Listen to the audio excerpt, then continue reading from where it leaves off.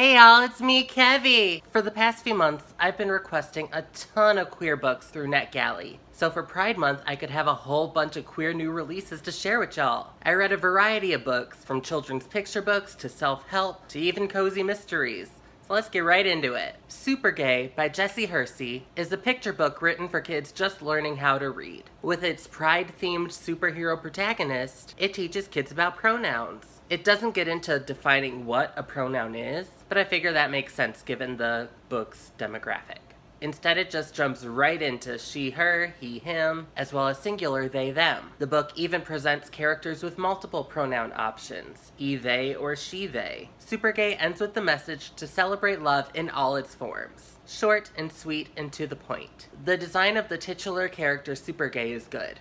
I love how colorful she is. I also like the drawing of the party scene at the end, as well as the various pride flags placed throughout the book's backgrounds. I really like this book, especially as the news is currently full of people trying to ban children from learning about LGBTQ+ identities. It's more important than ever for these books to be providing queer education. This book is very much a starting place. It is by no means exhaustive, but it's not meant to be. A book like this can open up conversations and encourage further reading and education, and I'm all for that. The Big Gay Book of Pride Flags by Kingsley is a great reference guide. Many people get overwhelmed by the amount of different queer identities and pride flags there are out there. This book explains the meaning behind each of them with easy, accessible language. It explains the history of the original pride flag and the ways in which it has evolved over the years, from removing to adding stripes with different new meanings. There are also some possibly lesser known identities included in this book, such as demisexual, polysexual, and intersex.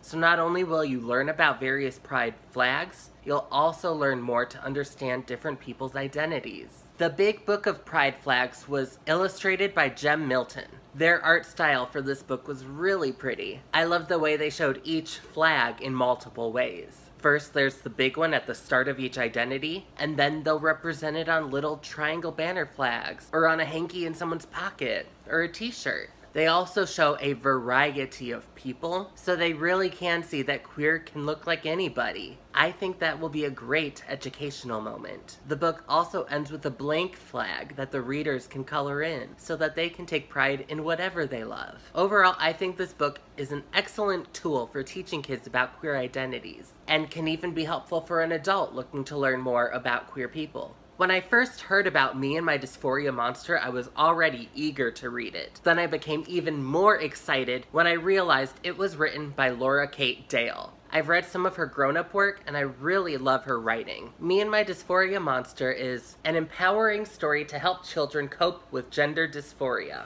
The book does an excellent job at this mission. In very few words, the author managed to convey this complex subject in a way that young kids would be able to easily understand. This book will do an incredible job at helping young transgender kids understand their experiences and how to express them to the other people in their lives. Me and My Dysphoria Monster is illustrated by Hui Cheong-Ang. The art style of this book is magnificent. Our protagonist Nisha is just adorable, and her dysphoria monster is looming and ominous without being too scary. The book also comes with a reading guide for adults, providing a list of definitions for trans-related terminology and answers some questions for the grown-ups in trans kids' lives. This will be a helpful resource for parents, guardians, families, teachers, and other caregivers, especially if they are new to learning about transgender people. I am thrilled that this book was written, and I will be grabbing a copy for all of the children in my life. This may come as a surprise to some of y'all, but autistic people are significantly more likely to be trans than neurotypical people. There's a huge portion of the transgender community that is neurodivergent. I think a book like this, The Awesome Autistic Guide for Trans Teens by Yenn, Purkis, and Sam Rose, is an excellent resource for young people who may be just discovering their own neuro or gender divergence. The Awesome Autistic Guide for Trans Teens is a straightforward read, easy to understand for someone first learning about trans and autistic identities. It is concise and to the point, and can easily be read in a single sitting. Acting as a starting point or a first resource for its intended audience, this book contains a plethora of definitions for various identities, and even repeats them in a glossary in the back of the book. I appreciate that this book acknowledges the discourse around person-first language versus identity-first language. Many large organizations, such as Autism Speaks, which is a hate group by the way, trying to eradicate autism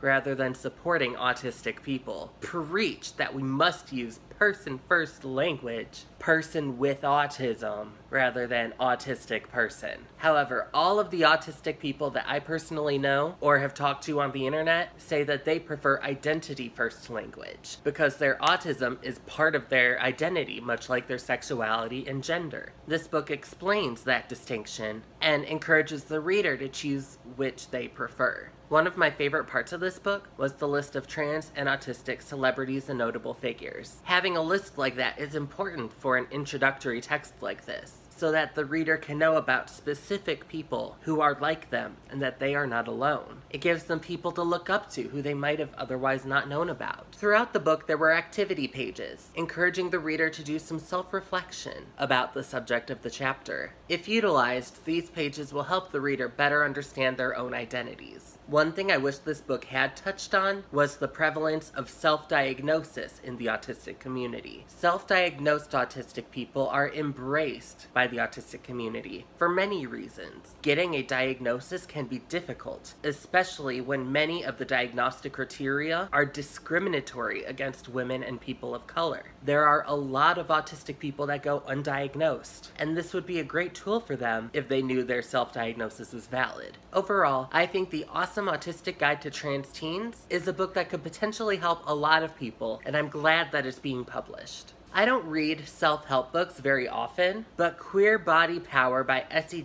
is my kind of self-help. It is all about the intersection of queer identities and fat phobia, and the unique experiences around this intersection. This book contains many important lessons, including identity is not intrinsically linked to your partner. This is important to understand for bisexual individuals, whose identity often gets erased based on who they are dating. Conversely, this could apply in a situation like a lesbian dating a trans man. Just because she's dating a man doesn't mean she's not a lesbian, and doesn't make him not a trans man. That is still their identity. The difference between disordered eating and eating disorders, as well as explaining what normal eating behaviors look like. Food isn't moral. It isn't good or bad. Food is neutral. Social media discriminates against queer content creators, especially if they're plus size. I myself have had so much of my content deleted and removed just because I am a fat person comfortable with showing a little skin. Meanwhile, a thin person can show their entire naked ass, and that doesn't even get flagged. Most big-name clothing brands and designers discriminate against plus-size shoppers, rarely carrying anything over a size 12.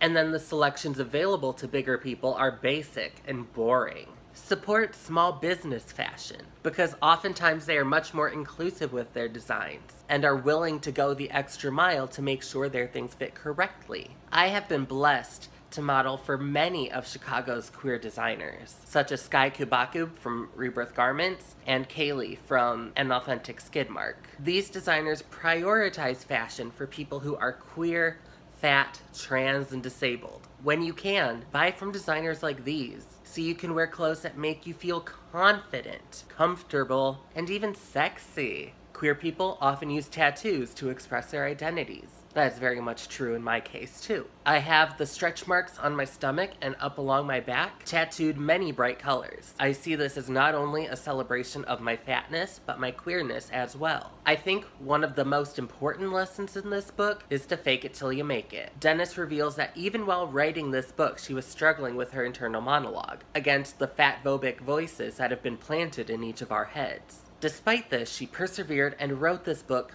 full of kind and encouraging messages. I remember having a similar struggle. For years, I hated my body. Then a few years ago, I decided to try showing off a little more of my body when I performed. While it was a real struggle at first, the more I did it and received more overwhelmingly positive response, the more confident I became. Now I love my body. It can be really hard to internalize those positive attitudes, but if you begin by simply doing an outward display of them, it will become so much easier to accept and embrace them. This book is delightfully queer. I felt so much joy when Dennis quoted one of Chicago's greatest drag queens, Shea Coulee. One of this book's greatest strengths is that Dennis provides not only her own voice, but she interviewed many various queer people so that the reader could have a more diverse understanding of the subject. It shows that so many people have gone through so many of the same things as you. You are not alone. Queer Body Power is an important book. It is full of vital messages that queer and plus-size youth need to hear, because so much of the pain, so much of the trauma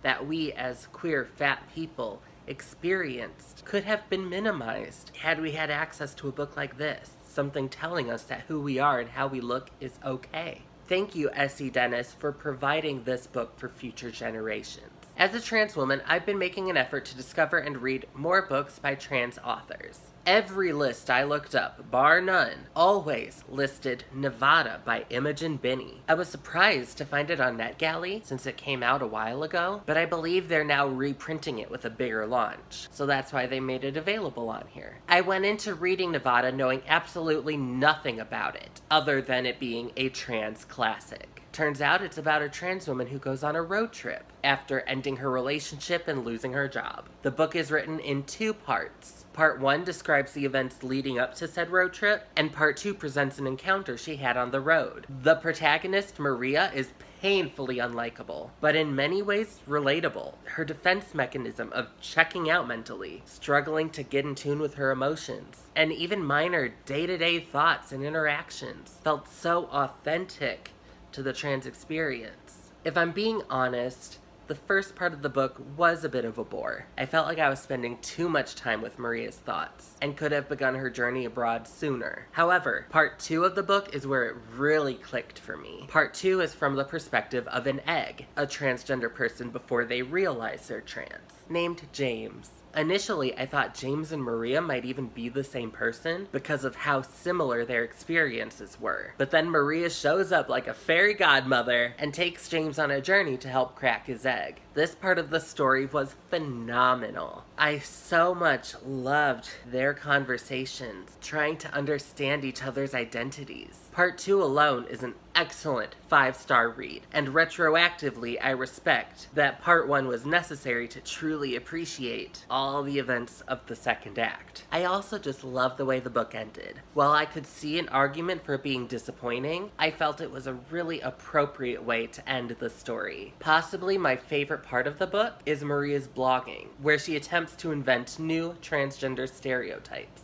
This was hilarious. The generalizations that she made about trans women were spot on and had me cackling on the blue line. I also just uploaded a video reading these stereotypes, so I'll have that linked if you want to listen to that. This reprinting of Nevada features a new afterword by the author. I really valued this section because it contextualizes Binnie's influences and inspirations when she went into writing this book. She also discusses her reasons for intentionally setting this book before and after, but not during transition. I hadn't picked up on that as I was reading, but after reading her argument for it, I'm so glad that she wrote it that way. So why is this book considered a classic when it's not even a decade old? Well, a lot has changed in the past 10 years. This book was written before Elliot Page and Caitlyn Jenner publicly transitioned. It even came out before Laverne Cox was on Orange is the New Black. Nevada predates the transgender tipping point. Even now, with the progress we've made, it's still a challenge to get published as a trans author. For Binnie to publish this book back then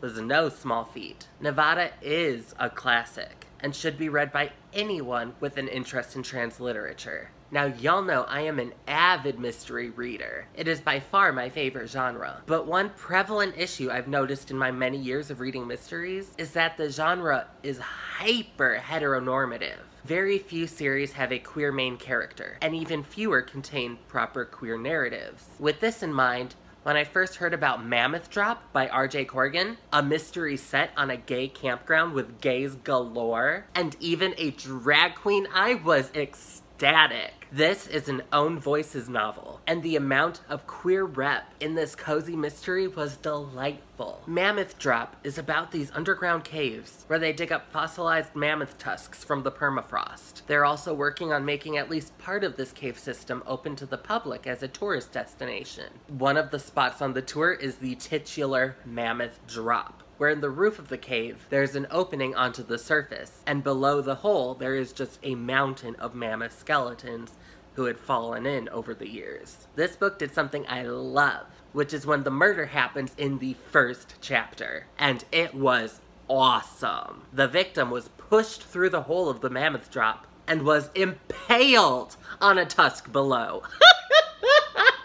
Damn, that is such a gruesome and vivid image, and much more creative than your basic stabbings, shootings, or poisonings. I was really impressed by that. I loved the scenes on the gay campgrounds. There were all sorts of colorful queer characters everywhere. Even one of the police officers was gay and flirting with one of the suspects.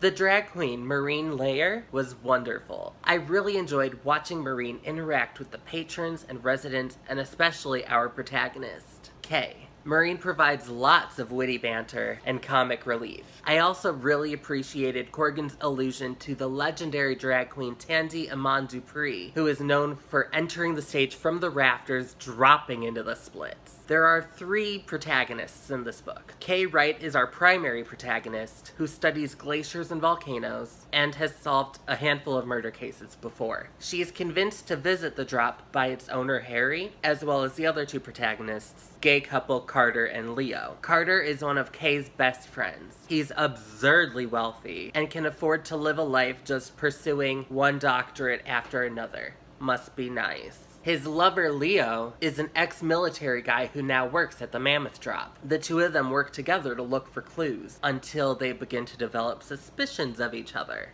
I pride myself in my ability to solve mystery novels. However, Mammoth Drop managed to stump me. All of my suspicions fell onto a single character, but that red herring caught me hook, line, and sinker.